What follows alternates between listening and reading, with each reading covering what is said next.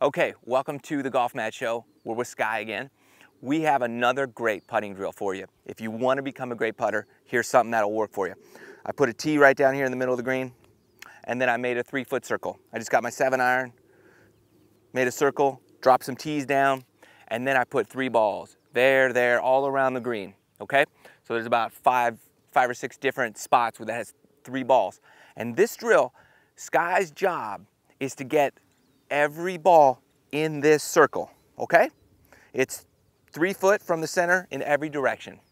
So if he doesn't get 3 in, we start all over, okay?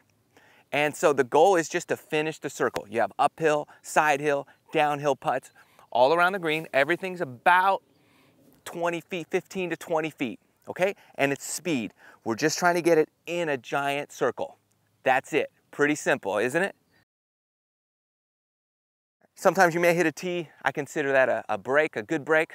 I give it to him and enjoy the drill. It's a lot of fun. It's very difficult, but with some practice, you will be able to master this drill as well. All right? Thanks for stopping by the Golf Mat Show. Be sure to check us out on Facebook at golfmat.com and Twitter at @thegolfmat. All right, we'll see you next time. Good luck.